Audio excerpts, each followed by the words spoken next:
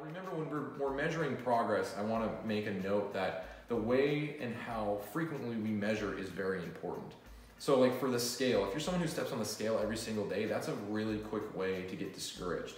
Because even if you're losing fat and you step on the scale every single day, it's going to go up, it's going to go down, it's going to stay the same, it's going to be all over the place. It's going to be a roller coaster. So weighing yourself every single day, I think, is a practice that if you are currently doing that, you need to kind of erase that and not do that, because it can be very detrimental to your psychology every single day.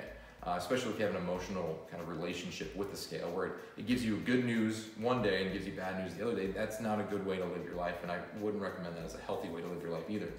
So when you're measuring yourself on the scale, I recommend no more than once a week, and it has to be under the same conditions for the most part. You know, you want to wake up, you want to use the bathroom, you want to weigh yourself. You don't want to have eaten anything in the last 6 to 8 hours since you slept. You want to use the bathroom, so you eliminate any possibility of that weight actually being, just urine or, feces or anything like that. So that's the way I do it. When I do things like measuring tapes, I usually do it every 2 weeks. Again, just because the frequency doesn't need to be that often. If you're sticking to your goals with nutrition, exercise, sleep, stress management, all these different things, and you're actually hitting those mini goals throughout the days and weeks, then you don't have to worry so much about the measurement. The measurement's not going to change. Your behaviors come first, they affect change, and then you want to measure that change. And then when it comes to progress photos, I really only like every month, really.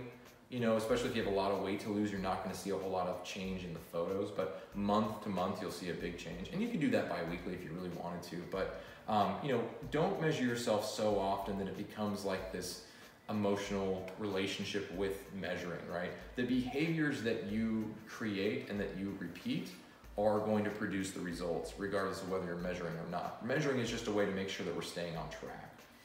So, those are the more subjective